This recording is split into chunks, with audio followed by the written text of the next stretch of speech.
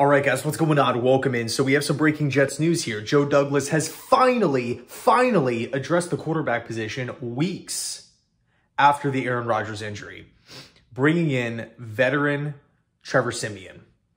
Siemian is a guy who's bounced around. Bengals, Vikings, Saints, Broncos, Jets. He's been around the league for a while, former 7th round pick out of Northwestern. He's actually from Orlando, believe it or not, which is really, really cool. But in any case, Siemian is a guy who, just looking at Siemian as a player, he's a veteran. He knows offensive ball. He's carved out a role as a veteran backup quarterback in this league. I don't really have an issue with Trevor Siemian, right? Just individually.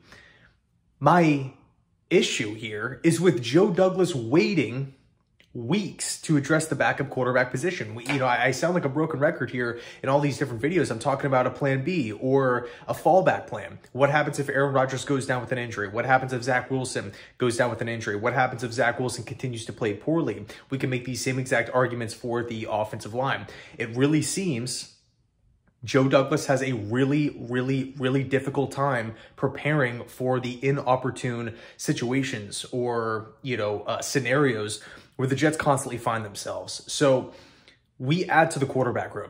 Are the Jets better today than they were yesterday in this room? I would honestly say yes.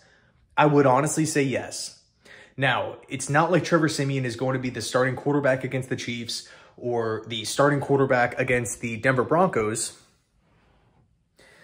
but he's at least in the room.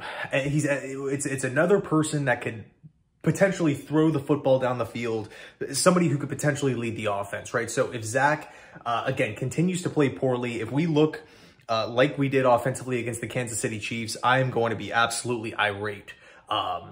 Look exactly like we have been against Dallas and the Patriots. If we look that same exact way offensively against Kansas City, I can't even put my headspace there.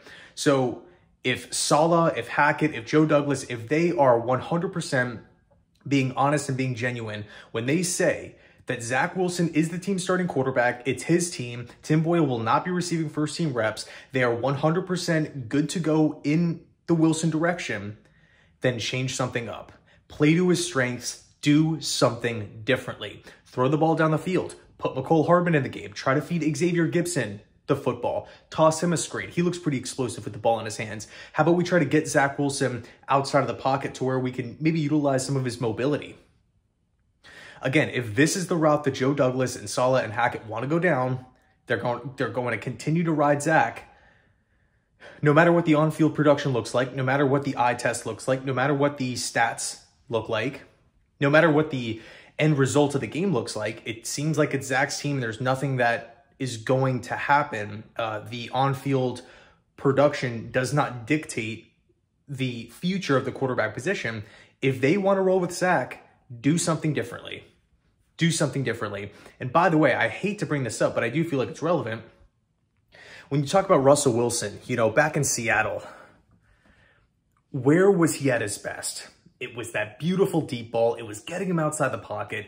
And one of the biggest problems that I felt like we saw last season in Denver with Russ and Hackett really, and Russell wanted to be a pocket passer, but Hackett really forced that issue. Like, we didn't see much of Wilson, extending plays on a bootleg, right? Getting outside the pocket and having chances to throw down the field with not a lot of, chaos happening in front of him. He has a lot of breathing room. There was a play yesterday from the Houston Texans. It was a bomb from CJ Stroud, Texans Jaguars. And he had so much, there was so much space in between him and the line of scrimmage, him and the offensive line, him and the defensive line. It's like, again, if we are 1000% content rolling with Zach Wilson moving forward and we're not even going to entertain anybody else, then at least give him a chance and play to his strengths. We better see something different on Sunday night in prime time at MetLife Stadium. The entire world's going to be watching. I am not trying to watch this offense go run, third and long pass, run, third and long pass. Defenses can read Hackett like a book. Read him like a book. And Zach Wilson obviously has to play a lot better, but This has been one of the most frustrating starts of the season that I can remember in a long, long, long time. But hey, you know what? Trevor Siemian is here. He's in the building. I mean, hopefully at this point, like if things go south with Wilson, we have another person in the locker room that we could potentially turn the football over to. We'll see what happens here. Let me know your thoughts down below in the comment section. Thanks so much for watching, and as always, go Jets.